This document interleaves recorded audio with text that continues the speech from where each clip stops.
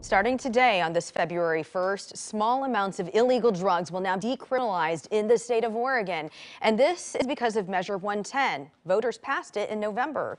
Selling and manufacturing drugs is still illegal, but starting today, if someone is caught with small amounts of drugs like heroin and cocaine, they will only get a ticket that comes with a $100 fine.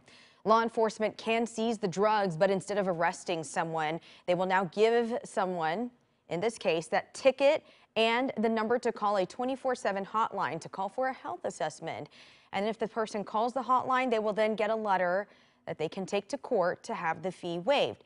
Actually seeking drug treatment beyond calling the hotline, though, is a voluntary thing. There's no limit also to the number of times someone can get a fine and call the hotline to get it waived.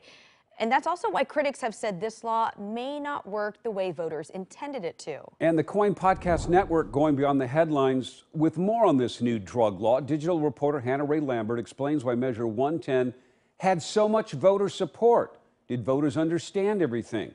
What concerns there are now, and how ultimately success of the new regulations will be measured. You can find it at coin.com/podcast or wherever you find